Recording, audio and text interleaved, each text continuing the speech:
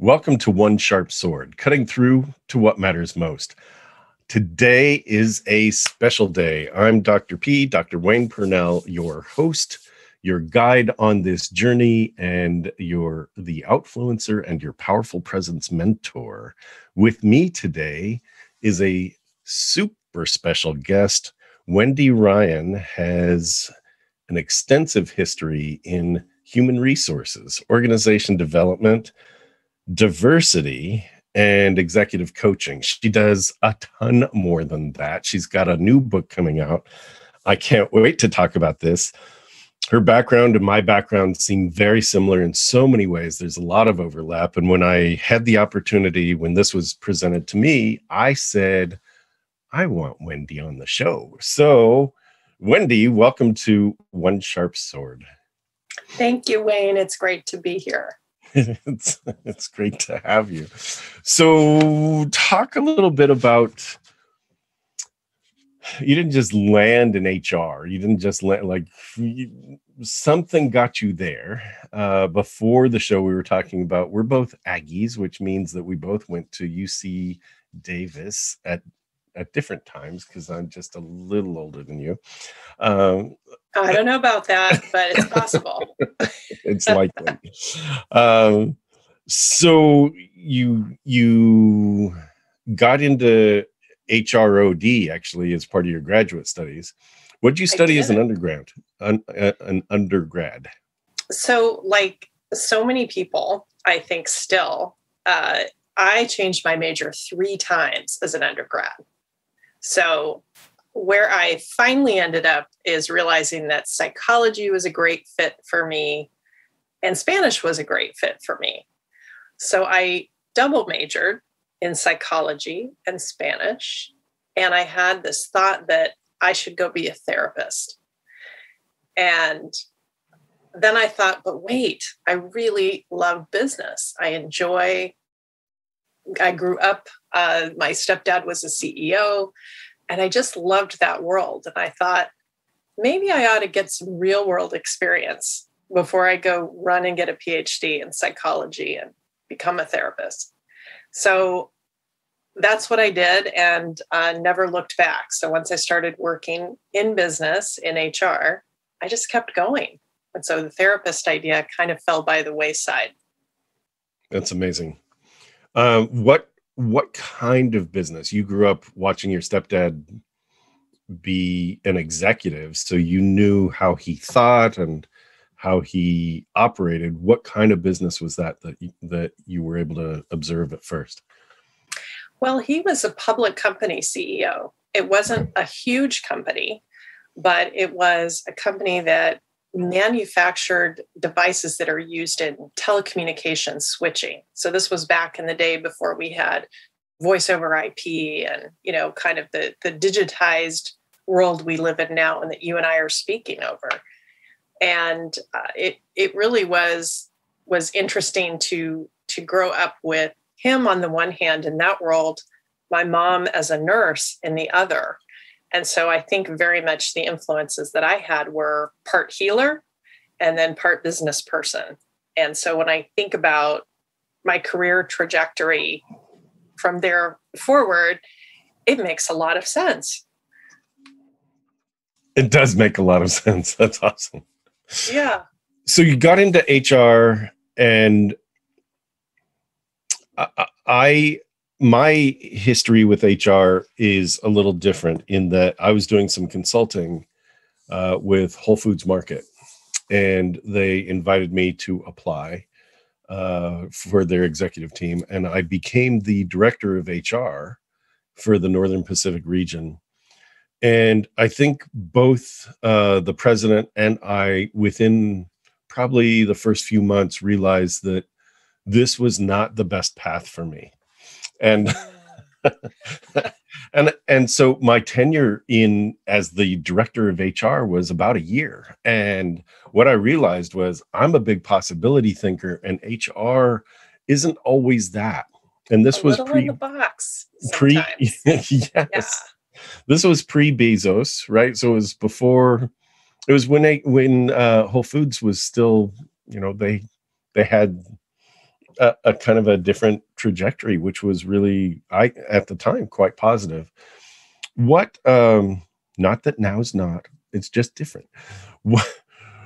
So for me, HR, I found that HR wasn't a fit, even though I also was doing OD, organization development. How did you blend that so well? How did that become such a passion of yours? I did go through a couple of different roles at a couple of different companies in the span of a couple of years. So I'm familiar with that, trying to find the right fit. And I ended up the last 4 years that HR was really my primary focus. I was at TriNet, which is an outsourced provider of HR. And people have different feelings and views on PEOs. But at the time I was there, it was the late 90s. And it was the Wild West as far as the dot-com boom.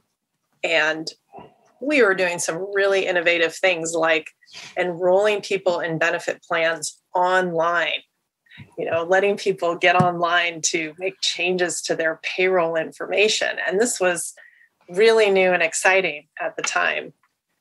And the opportunity that really helped me solidify, and what I like to do is I did a lot of consulting as someone who was managing field services for first Silicon Valley region and then later East Coast.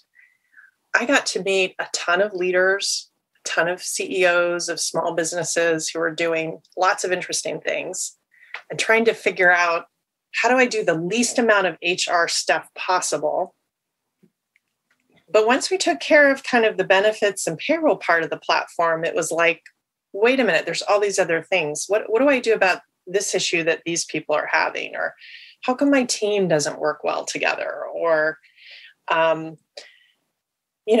why can't we seem to find the talent that we feel like we really need? And so I really gravitated towards solving those kinds of problems, which I think in today's lexicon, you and I might talk about those as culture work, as organization development work, leadership development. So that's kind of how I found my home, but it wasn't necessarily a traditional HR trajectory within a single company. That's fantastic. That's awesome. My path to OD, also organization development, was accidental and incidental, right? Started doing culture work before OD was actually a thing. And it's great. I mean, when you can make a difference in the life of a company and touch the lives of individuals, that's hugely fulfilling, which is why I thought, oh, director of HR, that'd be great. And it's easier as a consultant. It's easier to come in and say, I see the major organization. I see the organization as a whole. Where are you finding the most leverage now? Like in your work with companies, because you're the founder of Kadabra, which is a consulting company, right? So, yes. Shout out to Kadabra. Thank you. You're welcome. And so as you do consulting now, what are you seeing? And talk a little bit about some of the leadership challenges that you're seeing. I think that that's one of the key things that my audience likes to learn about is, what about leadership? What should we be paying attention to? What is coming up? Especially at the time of this recording, we're coming out of a pandemic, and many people have found resources that they didn't know they had. They've also found problems they didn't know they had. So what are you seeing? Talk a little bit about what you've seen up to this point over the past year. What are you seeing now? And where do you think we're going? So many great questions in there that you just laid out, and I want to answer them all. But... I want you to answer them all. That's so what we're doing here. You could keep me on track if I get off track. But I think to start, I have to say that I'm, one of the luckiest CEOs in the world because I lead an incredible team at Kadabra. And what I have realized about myself in doing leadership development work for the last 20 years is that I'm really good at building and leading teams. And I am happiest when I am not a solo practitioner consultant, but that I am really in that leading a team and building a business role in conjunction with leadership consulting. So I have the great privilege of doing all of that, although at times it probably is me biting off a little more than I can chew. So that leads me to one of the great leadership challenges that I see, which is a lot of people right now, and I think in the last year, have realized, leaders at every level, that we have a lot more work to do to make some fundamental changes in the world, in the way that we do business, in the way that we partner, in the way that we reward people, both not just in terms of compensation, but in terms of opportunity. And a lot of leaders are not wired to be the most patient people on the planet. Mm. So we're impatient. We want to see those changes happen right now. And so I think one of the key challenges for leaders right now is not getting discouraged by the gap we can see between the vision of what's possible, what I believe is possible for us to move toward, and the current state, and giving ourselves permission to get there one step at a time and be really mindful about who are we bringing along with us. So the other challenge that a lot of leaders have is that we like to come up with an idea and then we're off and we're running. We are to the races, and after we're half a mile down the road, we might look back and go, oh, wait, I'm supposed to bring some people along with me. So I think a great analogy for this past year, Wayne, is when I think about how much change everyone has sort of had foisted upon them, it's really a good time for leaders to be thoughtful about how saturated are people with change, and are these additional changes that I want to drive, am I approaching this in such a way that I am bringing the organization along with me, that I'm bringing our business partners along with me, so that this is not just a solo act? We have two sayings at Kadabra. One is that there are no solo acts at Kadabra. And number two is that we're better together. And I think both of those mantras really reflect how we do business with our clients, with our ecosystem partners, and how we want to show up. Fantastic. So I've been taking notes as you've been talking, and I love this. I love the question of how saturated are people with change. And I really think that over the past year, we've all been taking it maybe a little personally. It's a pandemic. It's meaning it's global. It's not personal. Yeah. And yet we've each been tasked with getting through another day. And are we remote? Are we getting to go to the office? Do we get to go to a restaurant? Do we not get to go to a restaurant? Are we masked? Are we vaxxed? Are we Right. like all this stuff? Plus, we're keeping the organization going forward. So how do we do that? You talked a little bit about having a vision and working with leaders who have a vision and they just go, and knowing that there is a cultural change. I want you to be specific about that, right? What are we seeing? We're moving away from the traditional, the traditional organization that we saw from decades past. We're seeing more diversity. We're seeing more inclusion, and we're hoping for all of that, right? And yet we're probably not seeing enough fast enough. So talk a little bit about how you encourage a vision of inclusion, and how are you talking about it? What kind of conversations are you having about that? you're right. And that part of the change that we think needs to happen in the world, whether it's the business ecosystem or beyond the business ecosystem, is a movement toward much greater equity and inclusion. And there is no shortcut to getting there. I think the conversations that we're having, not just with clients, but internally, is it's not enough to say we want equity and inclusion. What are we actually doing in service of making that a reality? So what are some of the things that work? Well, yeah. what can you talk a little bit about what you're seeing that's working, or some of the conversations you're having, or some of the cultural shifts that you're actually guiding in terms of the do? Because it's great theory. And how do you get that change? How do you for most of my listeners aren't running their own companies. They're wanting to see a culture or live in a culture that is more inclusive. What are you doing with your leadership, and what can the mid-level and line level employees be doing to work in terms of creating inclusion as well?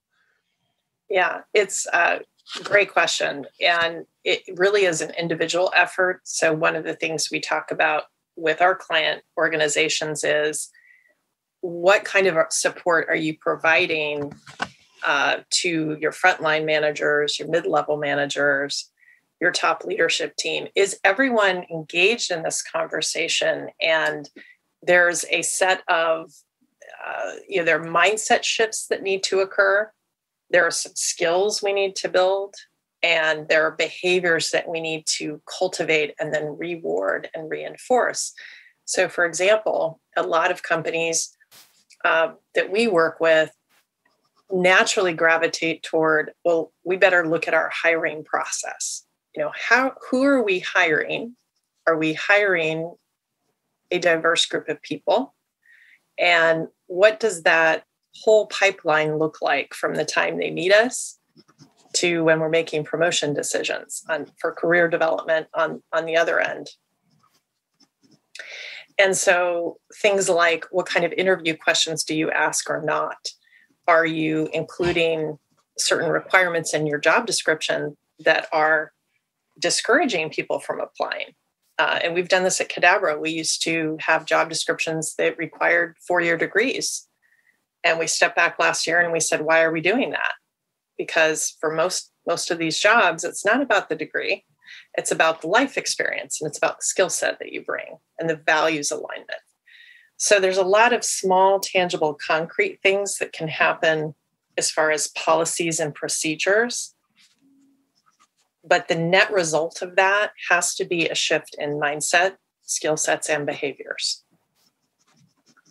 So the other end would be, that's great if you're bringing in now a lot of diverse talent, but people are leaving 2 and 3 years into your organization. They're not being promoted and they're leaving to go somewhere else. You really haven't moved the needle.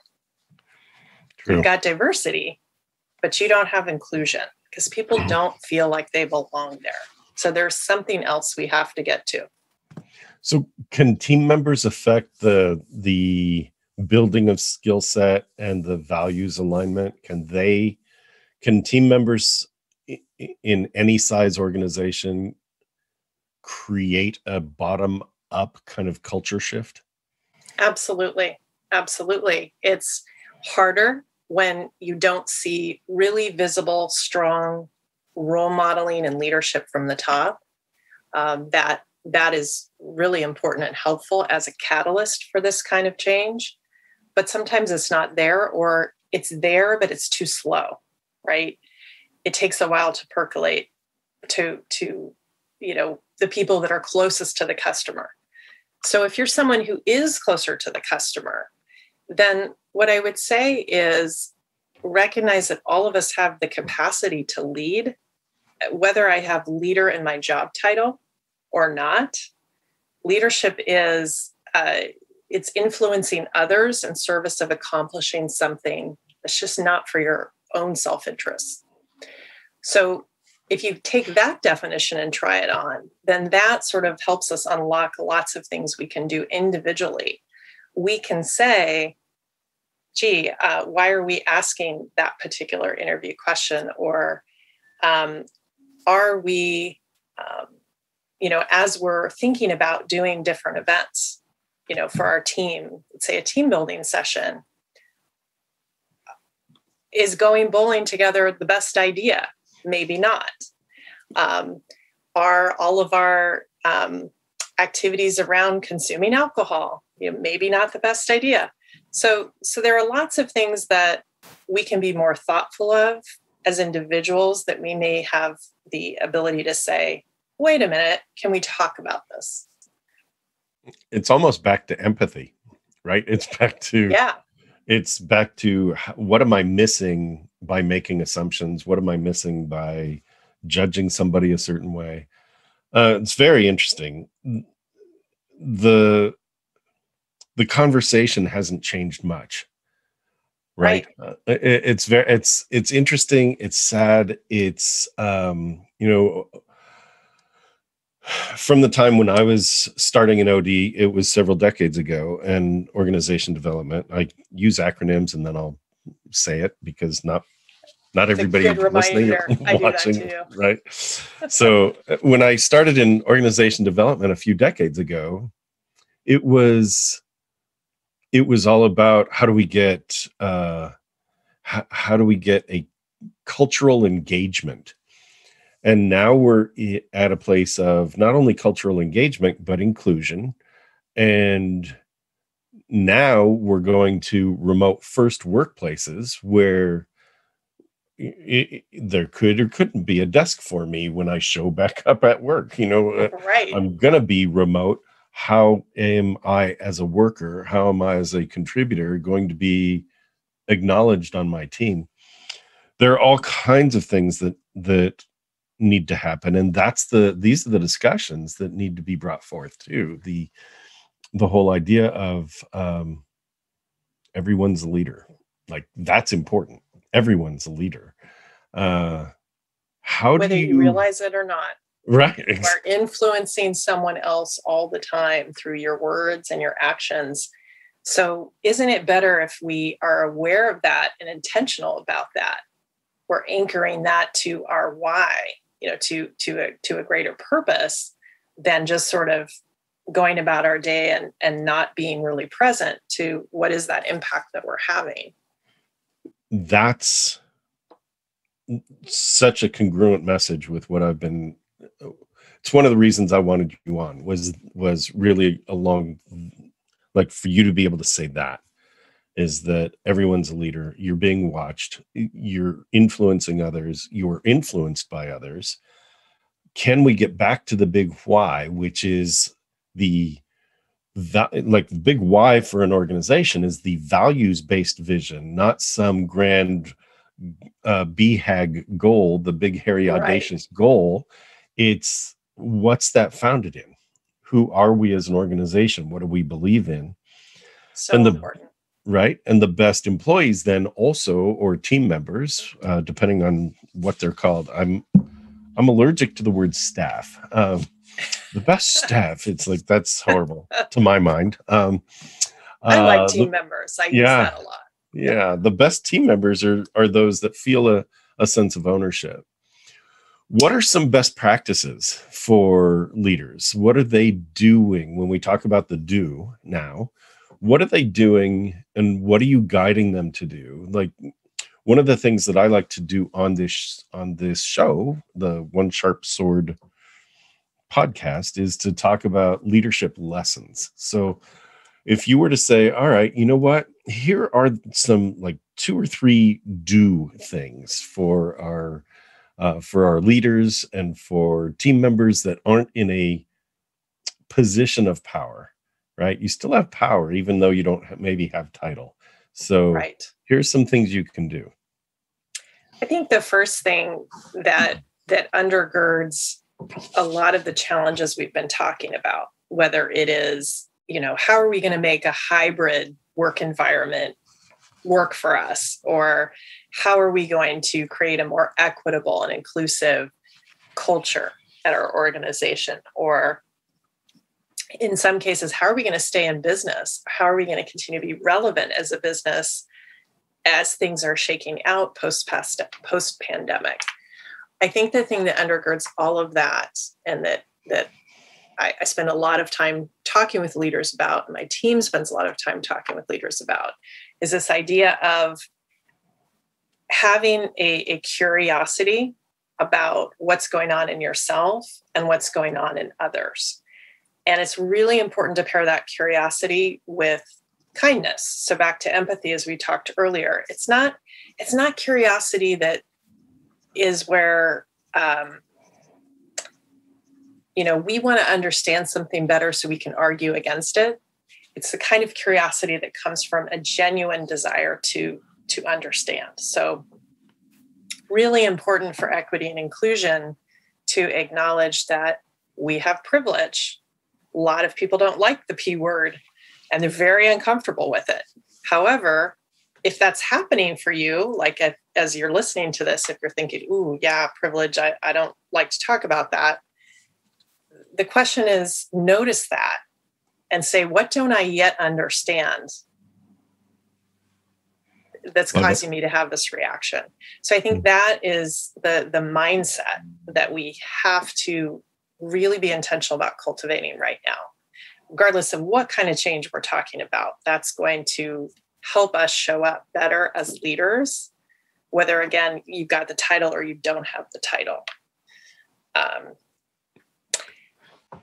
I love this. I love it so much because those who know me know that I basically travel everywhere with a stuffed little monkey called Curious George.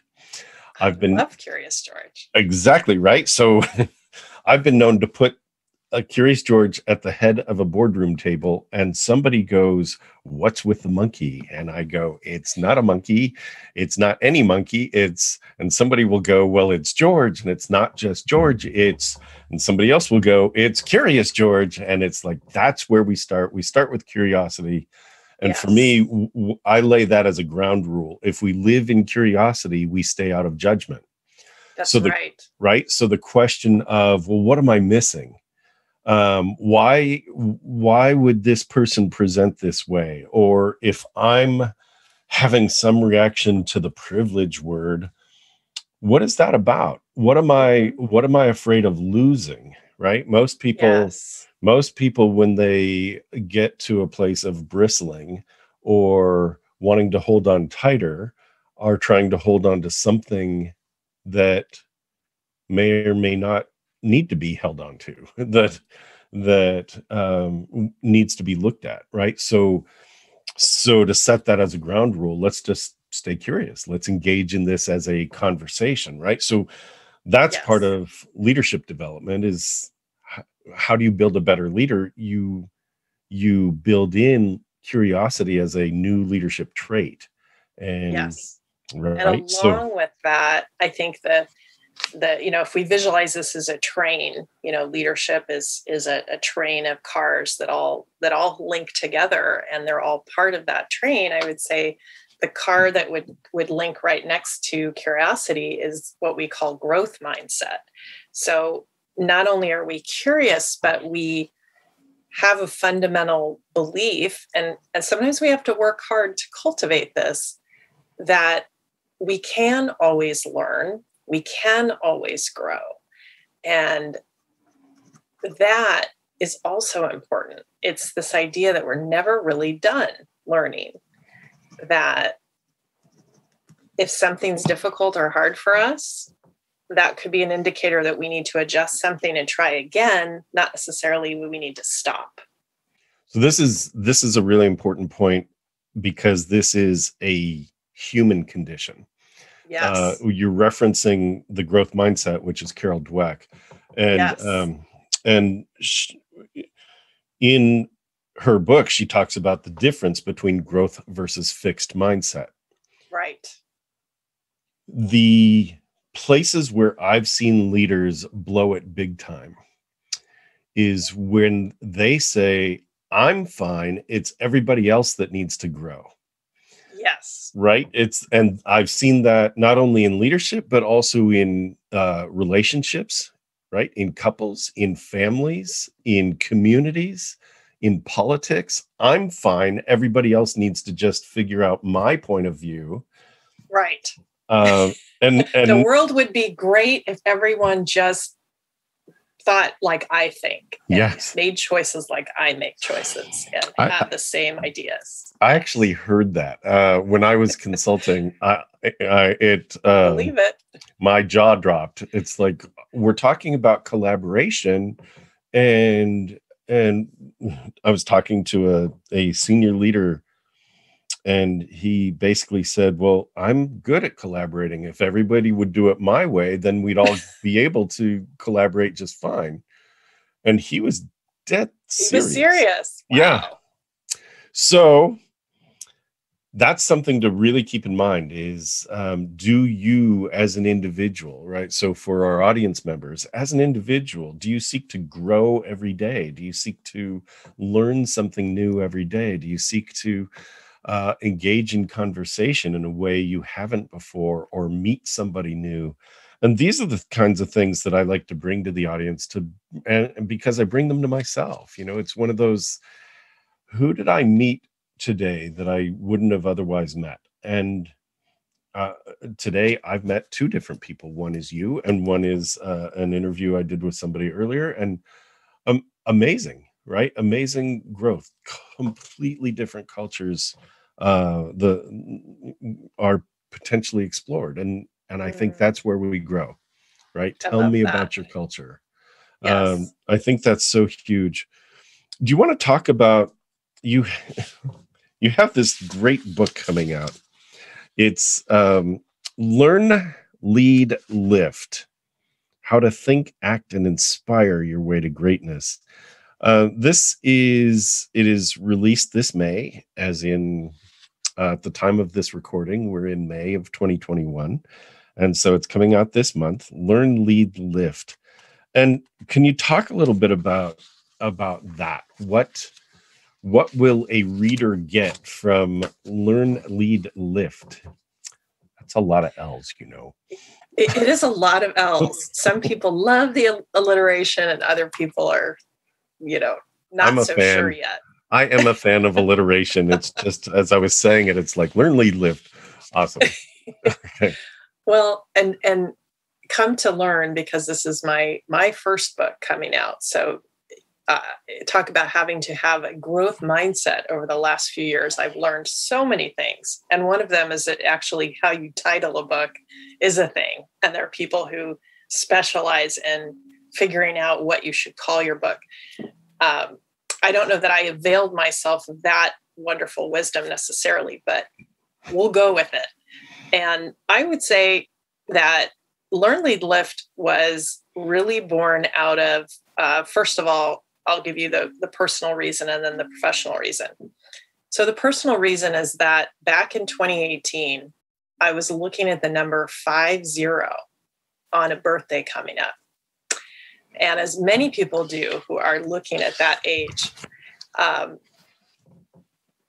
if you're a person of privilege, as I must acknowledge that I am, I could entertain some different things. Do I want to have a party? Do I want to take a trip? What do I want to do to celebrate that I'm still here and that I still can contribute in the world?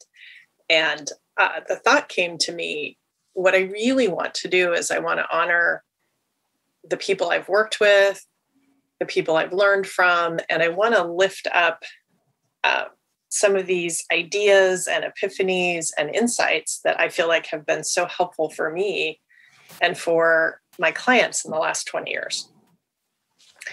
And so that was really the personal genesis. It was my birthday gift to myself and to others that I feel like have touched my life in profound ways. The professional side of me said, I'm curious. I'm really curious to know all these insights and ideas I have are the same kinds of ideas and insights that an artist would have, or an athlete, or a teacher, or a therapist. So why don't I go and talk to a bunch of people who I've never worked with, who come from different life experiences and different career trajectories, and ask them what they think great leadership looks like. And so that's what I did. And so I did my own sort of research study, if you will, of seeking out those different perspectives. And so Learn, Lead, Lift is the culmination of all of that put together. You think about a soup with about 100 ingredients, and there you go. Awesome. What are some of the lessons that someone might learn from picking this up? So I think the framework that came out of that was, as I mentioned earlier, I think about leadership. There are three elements in this framework. One is mindsets, so how you think. The second is skill sets, which is what do you know, or what do you know how to do? And then the third is behaviors. And that's how are you showing up to others? I might think that I'm being decisive, but if nobody else on my team experiences me that way, we have a problem. So within this framework, if we think about those three buckets, it starts to get a lot easier to see, oh, you know what? The last number of years in leadership development, we talk a lot about skills. Then we started talking a lot about behaviors. And we've started to talk about mindsets, but that's relatively new to the party. So I think it's important to look at all three of those areas, and everyone is going to have strengths within those three buckets and areas of opportunity or places that they want to grow. And so the book's really intended to be a very practical guide through those buckets and to really help you think and then take action quickly, so that if you realize, aha, I think that's an area where I could grow, you've got some immediate suggestions at the end of each chapter to say, here's what you can do about it. That's awesome. It's almost, I love the framework, mindset, skill set, and behaviors. And it's almost like you're asking for a personal SWOT analysis, a strengths, weaknesses, opportunities, and threats analysis in each bucket. Yes. That's fantastic. Great analogy. I love that. It's really so important, right? If you can do a self-analysis of how do you think, and then validate that against how do other people think you think. If you can do a self-analysis of your skill set, well, I think I'm pretty good at this, and other people are like, not so great. Right. Or yeah, this person's the best at that, and we all follow this person's lead.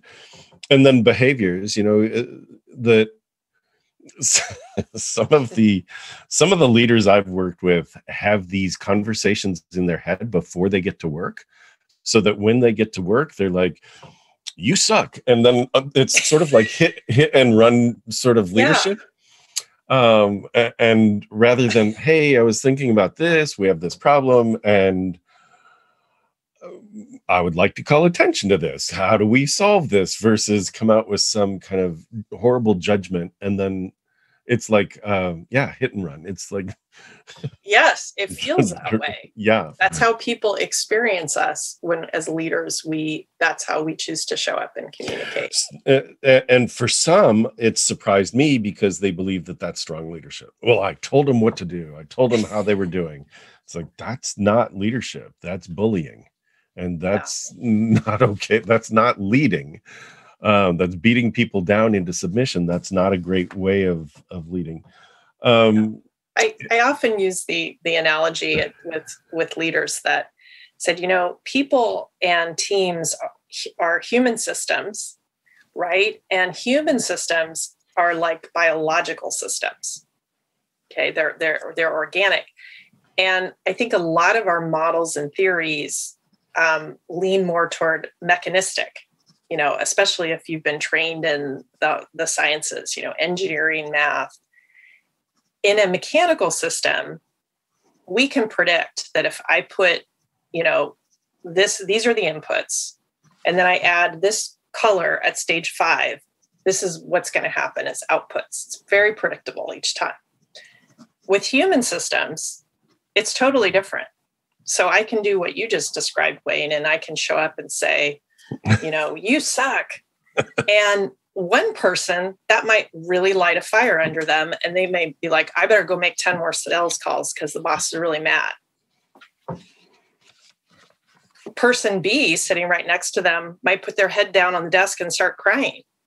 So person C might walk out and decide they're going to go get another job. So as leaders, when we're mindful of the fact that we can say the exact same thing to 3 different people and get 3 different results, we start to realize the limits of approaching everything in that very mechanical format.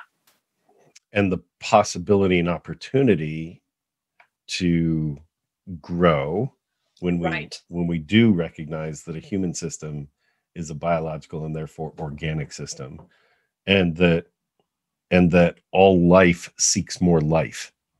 Right. Mechanisms don't. So this is huge. That's there's the profound nugget. That's awesome. Anything else you would love to talk about? Anything I haven't asked you that you hoped I would, or that you're like, oh, you know what? Here's how people find me or learn more about the book. I want to make sure that we talk about We Are Kadabra, and Kadabra is spelled with a K. So that people can find you. wearekadabra.com is a great place to find Wendy Ryan as my guest. What else am I missing? How was that for a curious question? What am I missing, Wendy? Well, I would say that, I mentioned mindsets as kind of a newer guest to the party as we think about leadership development. And one of the mindsets that I talk about in the book is what I like to call identity matters. And I mention that because this is something that was not part of the conversation when I was first in HR or even first in leadership development. So I think that is one of the more challenging mindsets and one of the more necessary mindsets for leaders right now and into the future. So for a lot of that, I also want to recognize it means some of us have to really unlearn a lot of things we were originally taught, like we weren't supposed to focus on identity. That's a big shift. So I think that you can do a lot of this work to become a better leader and a better human by yourself. We also need to do some of this work in community. So whether that is with a coach, with a friend, with a peer, with a counselor, seek out those people who are going to positively encourage you to go on a journey and stay on a journey of knowing yourself better, understanding other people better, and then what are you going to do with that? What's the impact you want to have in the world with that new awareness and understanding? What's going to be your do out of that? And I think that that's a great starting point. I think if people reading the book can really go into that, everything else is easier. I'd agree. That's great. Yeah. Identity Matters that'd be a great title for a book. That's a chapter. You could write a whole book on it. You totally could. So that's a chapter within Learn, Lead, Lift. Yes. Okay. One of the mindsets we talk about. And good deal. I think it's so important, especially right now. It's really important. And you're talking about everything from ethnicity to gender identity to like all of that in terms of identity. So we've been talking in more general terms on this show currently. And I just want to make sure that that's clear, that it's it's an important conversation to have, right? Yes. That when we say, let's talk about identity, it's not just like, well, who are you and where'd you come from? And it's right. It's what matters to you. How are you feeling about showing up in a certain way? Who do you want to be? How do you want to be? How do you want to express yourself? And how do you want to do that in the workplace as well as in the community? And I think that is it's a beautifully dangerous place to be walking. And I love that. These are conversations that we haven't had enough of. And we're at that place. We're at that place. And I look forward to seeing what happens in 20 years when we're beyond saying, oh, we're at that place now. Because we've had other conversations that seem to have continued since the 50s and 60s. And it's I'm at the place of going, well, it's about time. Like, we need to be at that place. Absolutely. So this is great. This is really great. What else? What else would you like to bring up? What else would you like to talk about? What final comments or bullet points or ways of contacting you would you like to put out there? Well, you already mentioned one way to get a hold of me is to visit the wearekadabra.com website. There is also a website for the book, which is www.learnleadlift.com. You can see a video of me there talking about why I wrote the book and the impact I hope it will have. You can also connect with me there and ask a question about leadership or anything that you're curious about with the book. And lots of resources for where you can purchase or download resources for free. So one of my goals with the book was also to make the information in it accessible for everyone. So you don't feel like you have to spend money in order to benefit from the learning and the conversation. So I really encourage people to engage with us, and let's see where we can go together with that spirit of curiosity and kindness and desire to make positive impact. I have nothing to add to that. Let's see where we can go with a spirit of curiosity, kindness, and a desire to make positive impact. That's awesome. We will leave it there. Wendy Ryan, my guest today, thank you for joining us. It's really great. Thank you for having me. It's been such a pleasure. It is a pleasure. This is One Sharp Sword. I'm Wayne Purnell, your host, your guide on this amazing journey. Thank you for being here, and we will see you and or have you listen the next time around.